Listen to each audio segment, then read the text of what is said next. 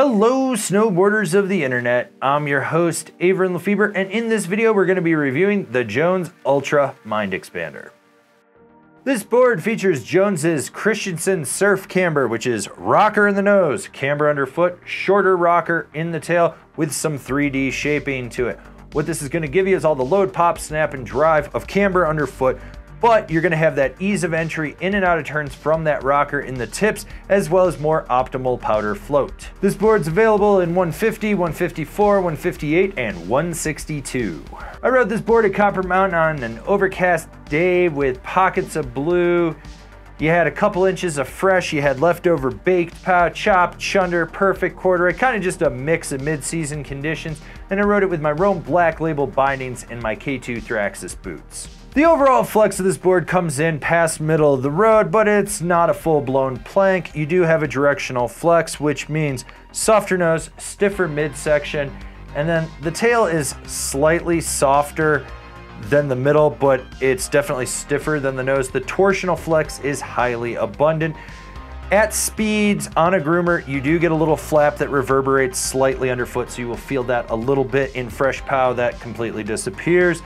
What you need to know though is when you get into choppy terrain, this board will cut through everything. You might feel a more jarring hit under the front foot if you hit it that way, but it's not enough to actually buck you. This board does a great job of being stable and damp where it counts without being a lifeless turd. The camber profile on this board is easy to engage, and when you're in fresh snow, it helps you porpoise through it with relative ease.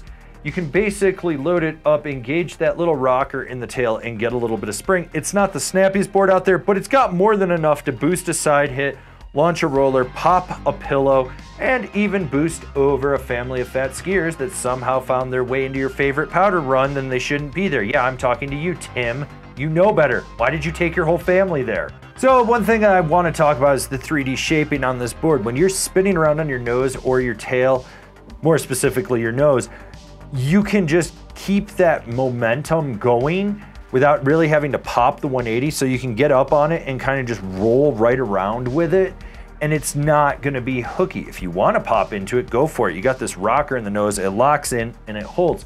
With the tail, you can pop, get sideways with it, pop a 180, press it like it's your nose on a groomer if you absolutely want to. I don't know why you would, but you can.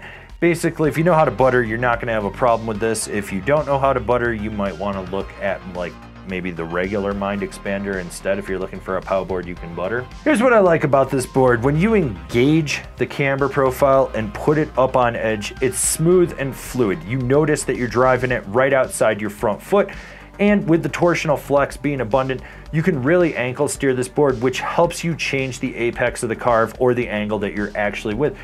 So if you're doing a long, hard, drawn out carve, it locks in, you get that power from the middle of the board back through the tail. Medium mellow carves, you can swoop in and out as you please, and those short, tight, quick setup carves are ideal on this board.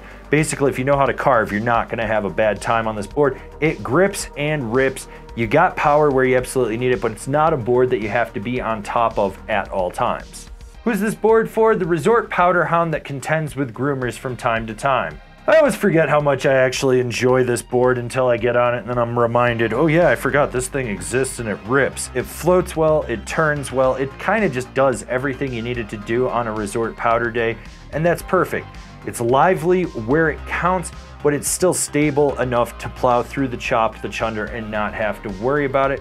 Overall, it's a great board for what it is. Comparable boards: the K2 Excavator, the Battalion Thunderstorm, the Capita Navigator. Binding recommendations: the Jones Mercury, the Union Strata, the Battalion Astro ASIM. This has been my review of the Jones Ultra Mind Expander. Do you agree? Do you disagree? Do you own one? Are you going to buy one? Leave me a comment down below. Let's have a conversation about this snowboard. If you're new here, remember to subscribe, click the bell, get those notifications. That way you're not missing any of the videos we got coming out for all you snowboarders of the internet. And if you really like what we're doing over here, do you want to support us further? Swing on over to Angry Snowboarder VIP and become a member. Sure, I could tell you more here, but I got a video over there that explains it so much better. As always, I've been your host, Avran LeFeber, and I'll see you in another video.